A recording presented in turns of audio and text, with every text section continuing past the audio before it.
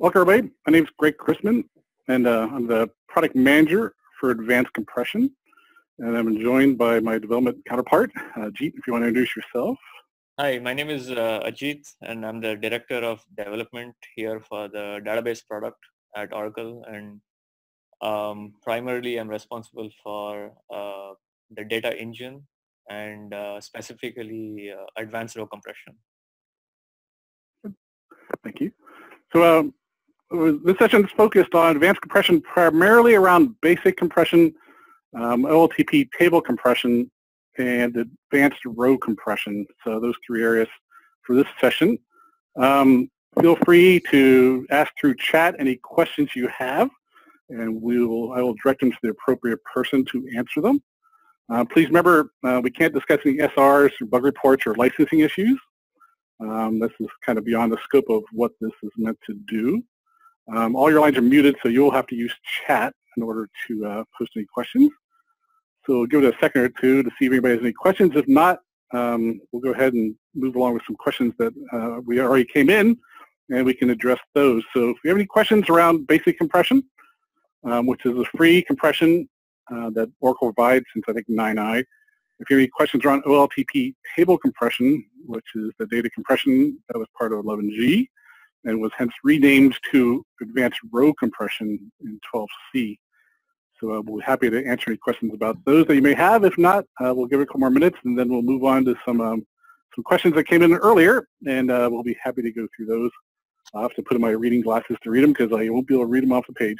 So we'll give it a couple seconds here. Let's see here.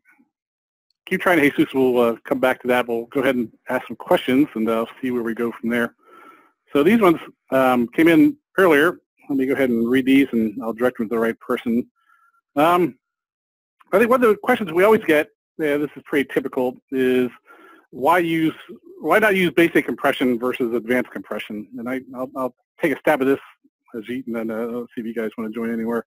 This one, basic compression, which is the free compression. So it's free. It's been in product since 9i. It's still in 18C. It's designed to do data compression, deduping, and it gets a pretty decent compression ratio, probably about 2 to 4x, if I remember correctly. The biggest difference between, well, there's a lot of big differences, but one of the major differences between that and both OLTP and advanced row compression is the basic compression doesn't maintain the compression for DML operations. So if you enable the compression and say you do your data load and it's compressed the table with basic compression, and then you go through and try to do some inserts and updates, you can do those inserts and updates. They just won't be compressed going forward. You'd have to pretty much rebuild the table and turn on, to recompress the table in order to get those inserts and updates compressed later on. Now this is different from advanced row compression and OLTP table compression, where we do maintain that compression going forward. So after you load the table, if you do inserts and updates with advanced row compression or OLTP table compression, we will maintain that compression going forward whenever you do inserts and updates. And also with advanced row compression, overall with advanced compression, there's a lot of other compression capabilities that are included with it. So data compression, being the advanced row compression is just a portion of it. There's advanced index compression, advanced network compression, there's data guard redo transport compression, but also data pump compression, there's RMAN compression. So there's a lot of things that sort of fit under the advanced compression umbrella, of which OLTP table compression and advanced row compression are part of that.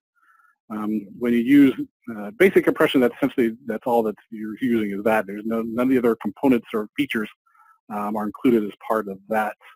So basic compression, it's ideal for data warehouse situations where the data is pretty cold or not changing, versus the advanced row compression or OLTP table compression, which would be for both OLTP and data warehouse environments. So again, if you have any questions, feel free to type them in. We have a couple people on here, so feel free to jump in if you have any questions. Just type them in the chat. I guess for Ajit, I'll ask you this one. And this one comes up quite a bit. Again, going back to basic and sort of advanced row compression, and the question is always, do these two perform their compression pretty much in the same manner? Or I guess the question is, are they the same type of algorithm? And is there Any significant differences between the two, or would you expect the compression ratio between basic compression and advanced row compression to be pretty similar, given the same data set? Right. So the compression ratio is pretty similar. And the algorithms we use, we don't disclose the exact algorithms we use internally, and we don't speak about the exact differences between the algorithms we use for basic compression and advanced row compression. But the ratios are the same, and the formats on disk are pretty similar to each other. However, like Greg mentioned, one of them compresses on the fly. If you do DMLs, etc., then the resulting rows are compressed, and in the basic compression case, you would need a direct load to compress those blocks. So in one case, the compression is done in a transactionally safe manner, and in the other one, we do it on the other time of direct loads. Now, the other thing that I should also mention is advanced compression supports, in addition to DMLs, compressing on DMLs, it supports other features. Like, for example, if you have advanced data optimization, which is one of our newer features, then you could place policies at the row level. You press rows or blocks that have not been accessed for a while. And we would compress them in the background. We would kind of use a different thread and not the foreground thread to compress those. So advanced compression allows you to kind of go beyond the traditional way that we have kind of differentiated advanced compression and basic compression. And we have added additional features like advanced data optimization capabilities to the advanced compression algorithms. But again, coming back to your point, the compression ratios are approximately the same. There are some differences between the compression algorithms, but we don't exactly, we don't publicly disclose what those small differences are between those algorithms. Okay, that sounds good. On the screen, you can see, for people listening in, is this actually came out of our documentation. There's a good little summary of the data compression types in our documentation. And I'll point out, we're not really talking about hybrid columnar today, but we will in the future. But the two there are kind of interesting. It points out the basic table compression and the advanced row compression, and sort of just basic, what are they good for and what type of applications. And again, just pointing out, sort of we've been talking about a little bit, is basic table compression is really designed for DSS type apps, whereas advanced row compression or OLTP table compression is suited for either one, for OLTP or DSS type applications. So this is useful if you are looking at hybrid columnar, which we'll talk about in a future session. This is a good chart kind of discussing the different types of compression for data and what type of applications they're good for. So let's see here. So the next question that came in was, I guess I'll take this one. Do I have to compress all the table partitions in my database? So this is pretty much the universal question we get from almost every customer that we ever talk to. I can't tell you the number of times that this has come up in discussion. And I'll tell you that, to be perfectly honest, the answer to this question has varied over the last couple of years. We've actually kind of changed our tune a bit. And I'll tell you why we did that. A few years ago, if you had asked me this question, just 4 or 5 years ago, customers asked this question, we would have said, well, go ahead and just compress your largest tables or partitions.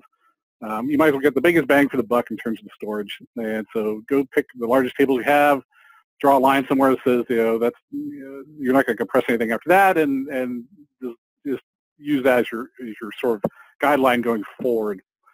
And a lot of customers did that. They would go through and they pick the largest tables, and they wouldn't compress the smallest tables because they really just thought, and we're equally guilty of this, is that we really just thought the true value was that in terms of storage savings, and the small tables wouldn't be huge in terms of storage savings. There would be some, but it's not the type of storage savings you're going to see for the larger tables.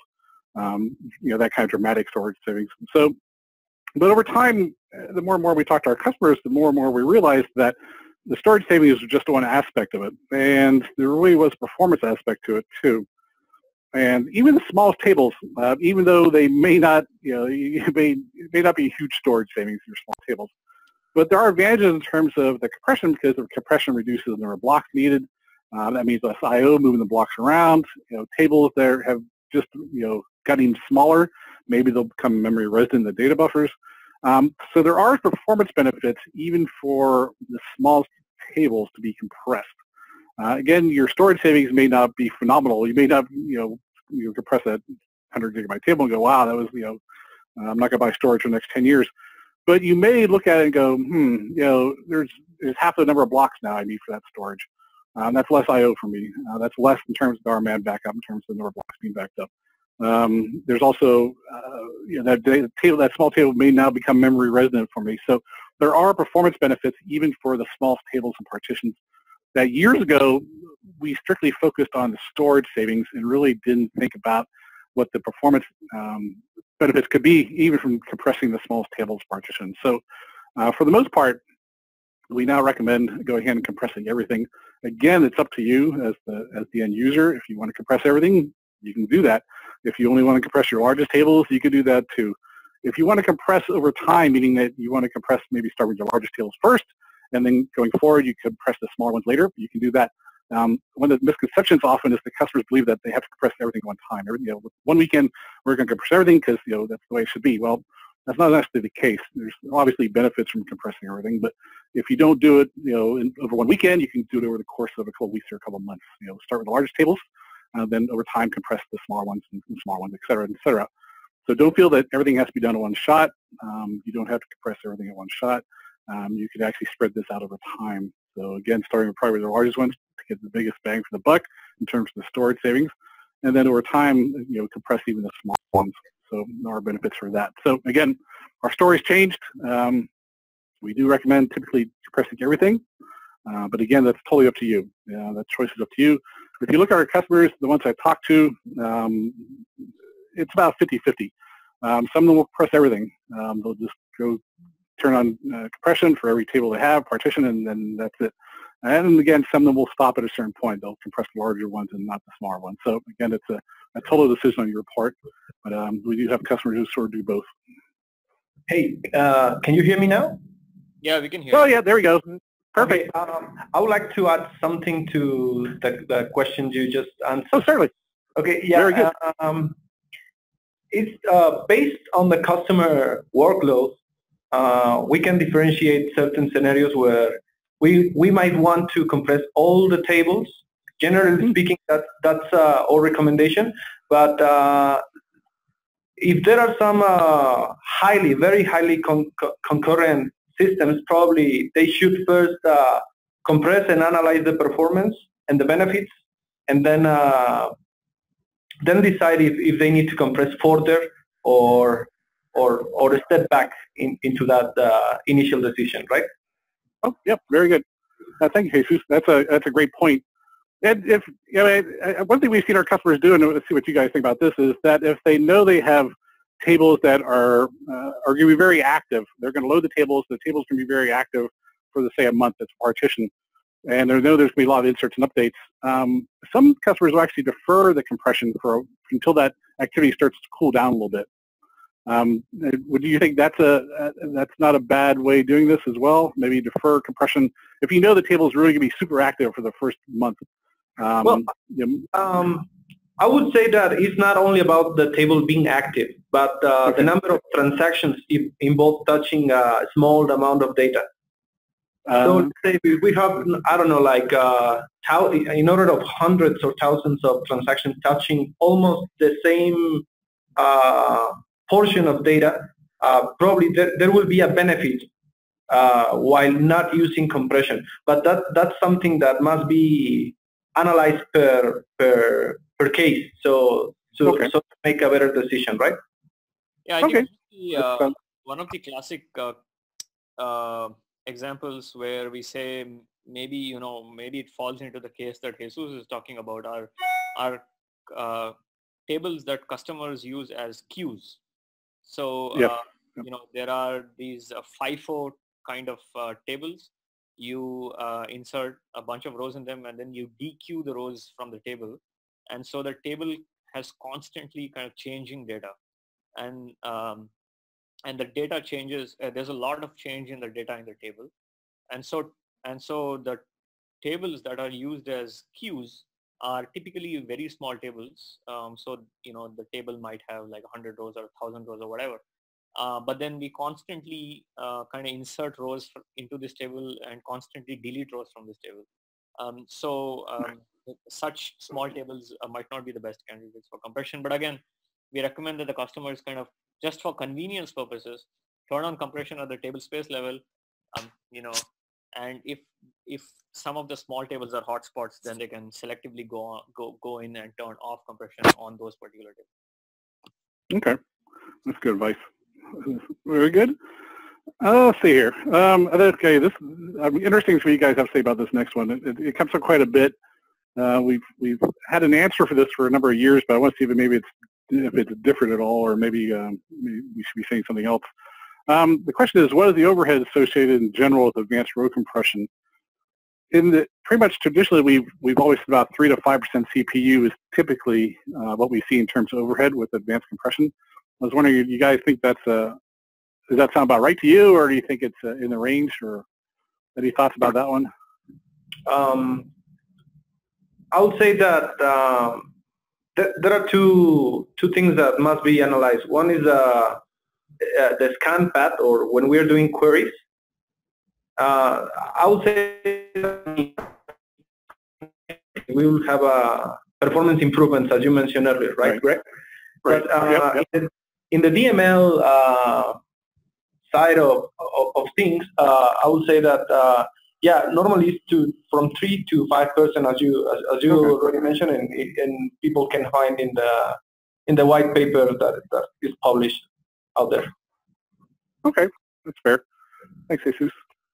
I can answer this one. Do I need to change my application to use compression?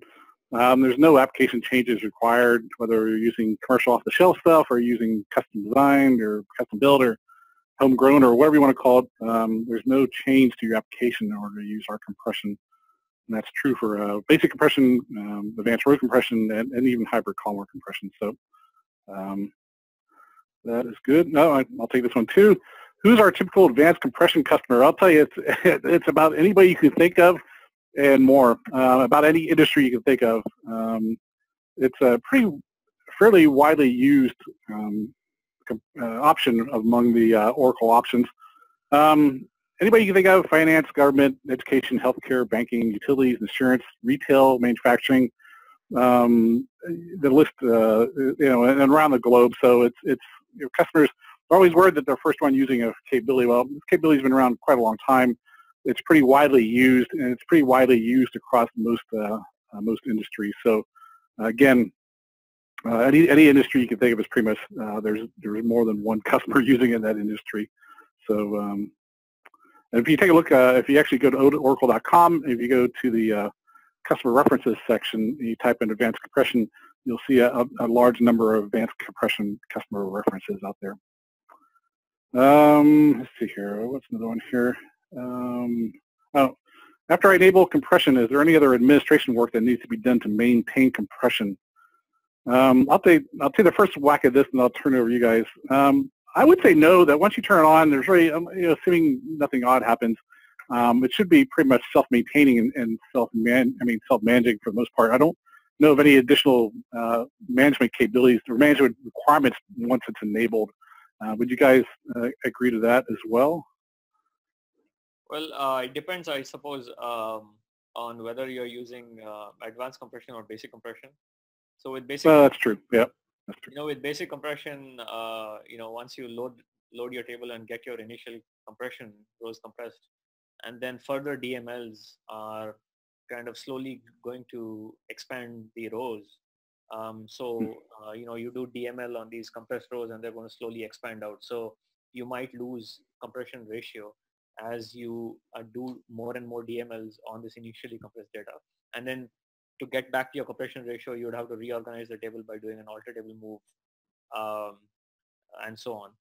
But of course, this problem doesn't exist with advanced row compression, and it's completely automatic. There's really no management required. And like Greg pointed out, it's basically takes care of stuff on its own and recompresses the data as the DMLs come in. I don't know if Jesus has anything more to add. No, No. Besides special DBA requirements for very specific things, fine tuning. No. Okay. Good. And before we move on to the next question, also open up if anybody listening in has any suggestions or thoughts about future enhancements you'd like to see to advanced compression. Feel free to put those into the group chat as well.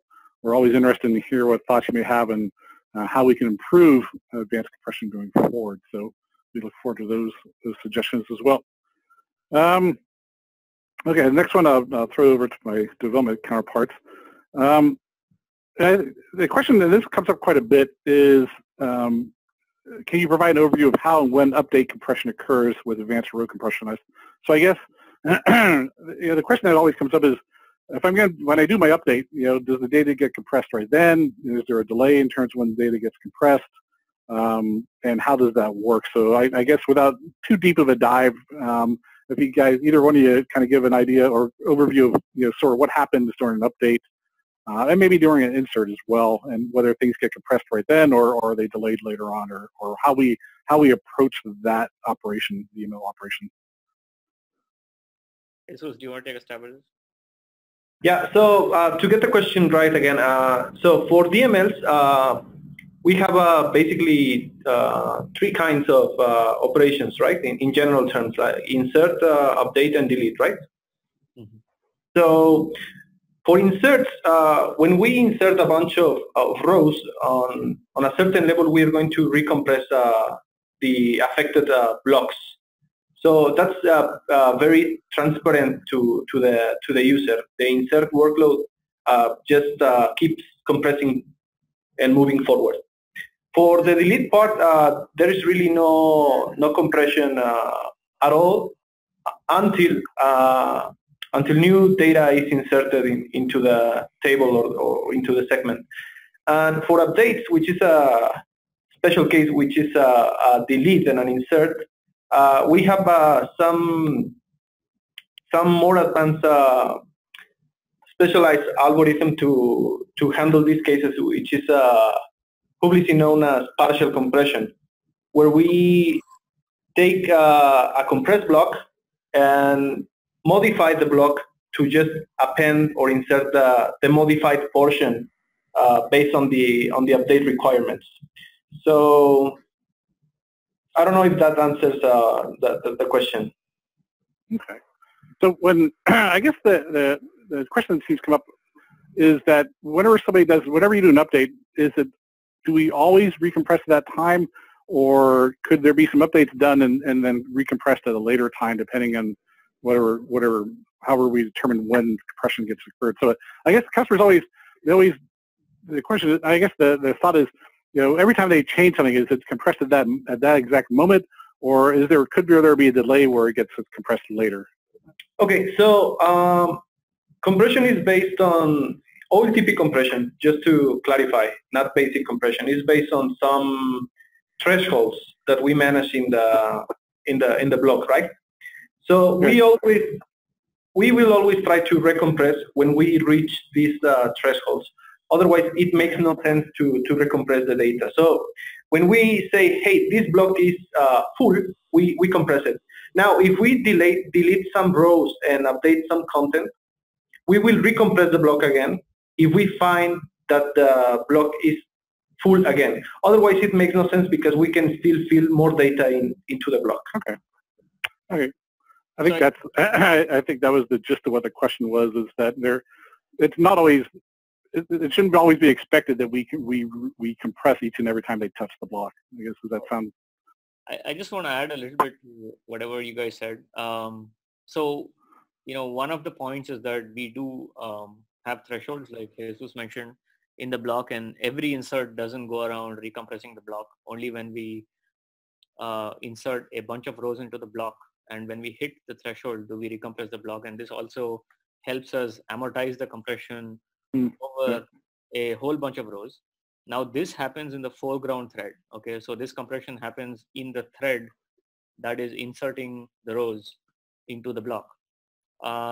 There is, another feature that we have, which is a more recent feature, which is known as advanced data optimization, where we can push the compression to a background thread.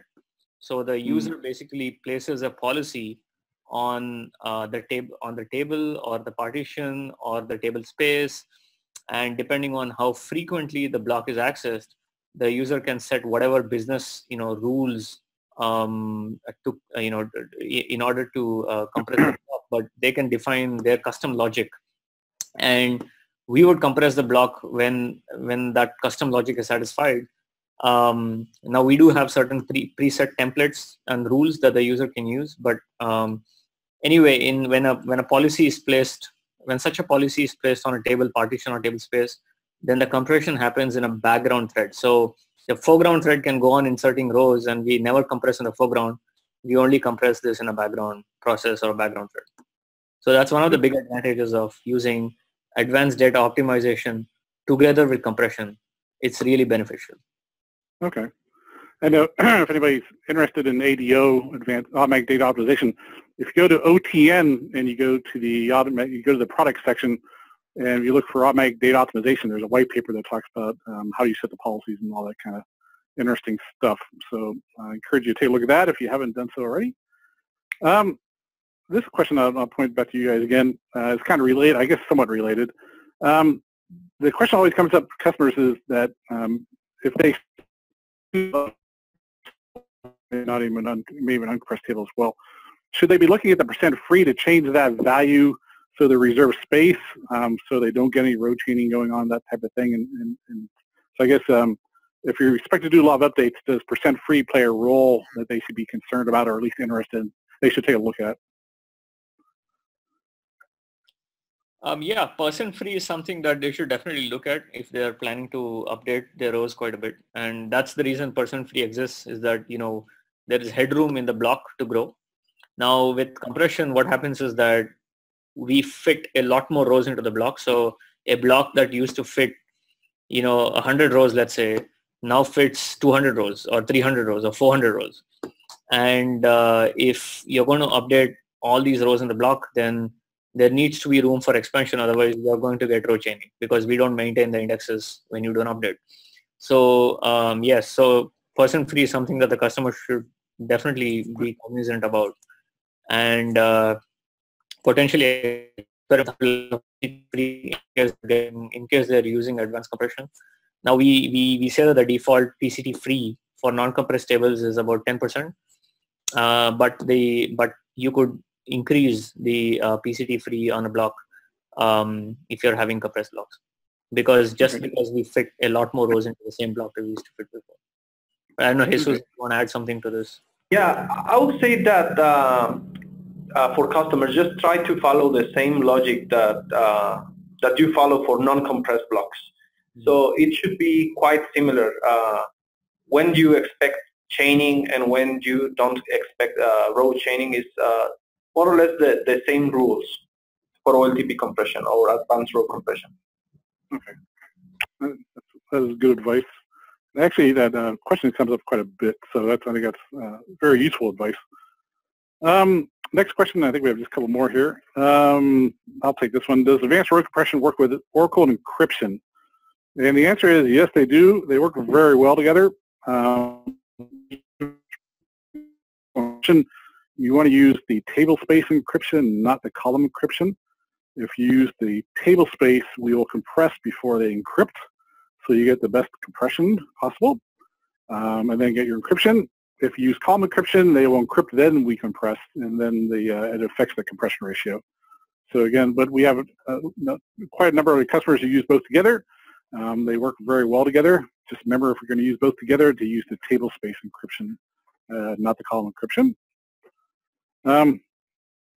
Let's see. No, I think the next one here is a very good question. In fact, it comes up quite a bit. I'll put it to you guys again. So when customers are enabling compression, usually they use an online redef or an alter table move online or some of that sort. The question always comes up, is there any advantages in terms of the compression ratio of compressing online versus offline, or would you expect the same compression ratio regardless of sort of the methodology, whether it's a alter table move or an alter table move online or an online redef or whatever it is, would you expect the same, essentially the same compression ratio, all things being equal, whether you're doing online or offline compression? Okay, so if the user is using advanced row compression, basically it shouldn't be worrying about doing an alter table move online or such kind of operations for OLTP based compression. But in the case that it is using basic compression, then there should not be any noticeable difference between those two, unless there's some like workload specific like cumulative data that gets a small benefit from basic compression, but it should be a small gap between the two when compared in certain scenarios. Okay. That's fair. And I've worked with this product for years, and I honestly can't remember anybody ever tell me that they saw a difference in the compression ratio depending how they actually enabled the compression. So that's a good thing. Let's see. One more question, then one other thing here. This one, I'll take this one. What's typical compression ratio for basic advanced compression? For basic compression, advanced compressions, we typically see about 2 to 4x compression ratios. Just as a side note, customers who use hybrid columnar compression, usually the range there is about 6x to 15x. So, but 2x to 4x is pretty typical of our customers. I've done this for a long time, and I've seen a lot of compression advisors. We have a free tool called Compression Advisor, dbms_compression. You can run for free. Point it to any table or partition, it'll tell you the compression ratio estimated, and actually does a fairly good job at the estimation. It's pretty darn accurate. But in most cases, majority of our customers usually fall in about the 2 to 4x compression ratio range. Sometimes, especially with some of the packaged apps like SAP and eBusiness Suite, I've seen in the 6x range for advanced compression, sometimes a little higher, I don't know why, but just the nature of the data, I guess. But 2 to 4x is pretty typical. 2x would be about a 50% reduction, so your footprint. So again, not bad with compression ratios. One other question I have here is, can you suggest any useful MOS notes? And actually, when I saw this question, I found a slide I had from earlier days that talks about some useful MOS notes that deal with compression. So I'll leave this on the screen for a little bit, and there might be some things here. There's a good number of MOS notes here, some of which are pretty useful. Advanced compression master note, how to compress table that's online, advanced compression critical patches, redo transport compression with data guard we really didn't talk about, but it is a feature of advanced compression. How to see if rows are compressed in a table, a complete understanding of RMAN compression, which we'll probably talk about in a future session. How to determine if advanced compression is used by data pump, index organized tables and compression, and how to use the free index compression that's part of 9i, 11g, and 12c, and 18c as well. So there's a whole number of things here that's sort of out. Most of these are outside the scope of today's session, but we'll probably cover in a future session as well. So anyway, that's the list of questions I received. So you guys, I think we're doing pretty good on time. Any other things you'd like to say, Ajit or Jesus? Or we don't have any questions on the chat. So any other observations or anything else you'd like to say? If not, I think we can call it a day, pretty much. I don't think I have anything to add, Greg. But I think we've had extremely good feedback about compression in general from customers, and I think advanced compression is one of our most heavily used features for the Oracle, as the Oracle database, as an Oracle database option. It's one of the most heavily used features from by customers. And overall, I think customers are extremely happy with it. And we look forward to your feedback on what we can do to improve the feature even more. So we're always looking for feedback from customers. So it'd be helpful if you can drop us a line, if you can contact Greg or one of us. And tell us what you need, what you would like to see in the future. Yep. That'd be great. Jesus, anything else to add? No, nothing else. Okay. Thank you, Greg, for the invitation. No problem. So just to go on to what Ajit said, advanced compression has been around quite a while. I think it's almost a decade now, if I remember correctly, somewhere around there. It's a very stable, widely and heavily used capability. So if you haven't used it, I encourage you to take a look at it. A good way to get started is with the Compression Advisor. It's if you search for DBMS_compression in the manuals, it'll tell you how to use it, and it'll give you some ideas about your compression ratios. If you're in 12C, it will give you ideas about your data compression, your index compression, and your log compression ratios.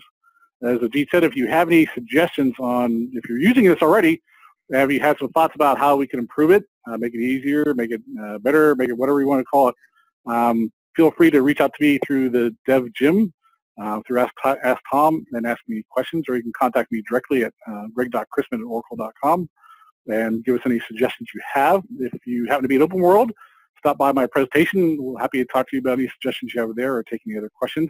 We'll be doing this again next month. We haven't determined the topic yet, but we'll be posting the topic, and we'll go through additional questions or any questions anybody has. So again, I thank you, Ajit and Jesus. Thanks, we'll see you guys next month, and we'll be posting this on Ask Tom, so anybody can review it if they have any, if they want to go back to the question and answer session. So thank you guys, and we'll see you in a month. Bye. Bye. Bye-bye, Ray.